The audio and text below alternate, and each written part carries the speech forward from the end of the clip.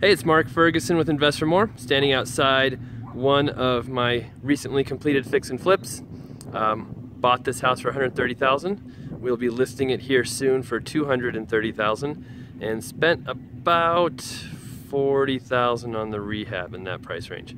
So we'll take a look. Make sure you check out investformore.com for more information on my flips, what's going on with me. I have 17 flips going again. So it'd be nice to get some of these sold. I have 4 under contract to sell. Another couple more I'm buying in the next 2 weeks as well.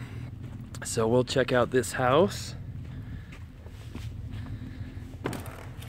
Redid the floors, paint, trim, doors. You can see some tape marks on the walls. Not quite finished. We've got to have the contractor come back, touch up some paint, some different things. And we forgot the blue tape, so we used electrical tape. Here's the dining room. All new kitchen. New cabinets, new countertops. The appliances are coming today, so they're actually supposed to be here in about 5 minutes. We'll see if they get here. So those will be stainless steel. We'll get those installed today. Stove, dishwasher, microwave. Back here, the house has 3 bedrooms upstairs. Here's one of those bedrooms. New light fixtures. The house already had new windows, but we had to fix a couple of them. Here's the other bedroom back here. Those are the new doors. New carpet. And the 3rd bedroom.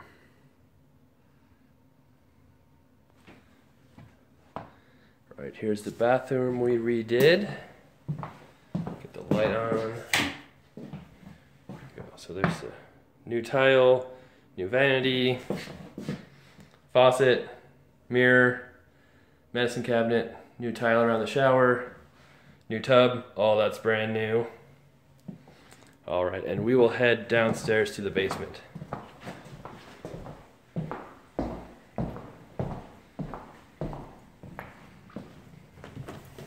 You can see my tape, that whole wall needs repainted.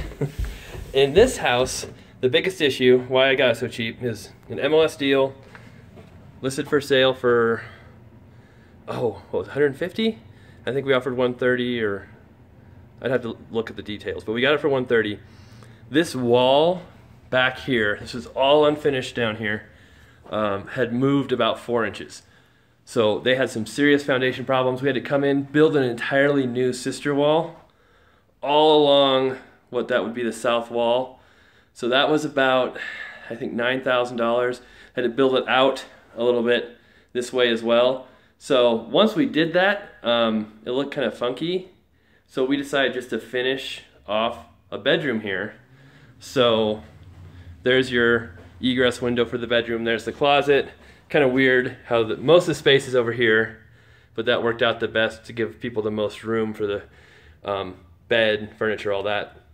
And then once we finished this off, we're like, well, it seems kind of stupid to walk through an unfinished part. So we ended up finishing off this family room as well. So we basically finished most of the basement, added a lot more square footage. And that's one reason why the price is gonna be, you know, close to $230, where when I first bought it, I thought it would be around $205, $210. Here's the other bathroom. So this bathroom, all brand new, nothing here before. So all new tile, fixtures, everything there. All right, and here's the utility room. Got to get a lot of this stuff cleaned out. We'll get that taken care of today. There's where your laundry is in the basement. Not the best location, but no other choice in this house. Furnace was okay.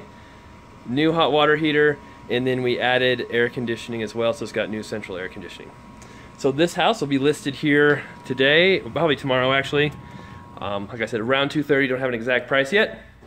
Very few houses for sale in this area. Should sell rather quick, and then we can move on to fixing some of our other properties. So thanks for watching, have a great day, and be sure to check out investformore.com for more information.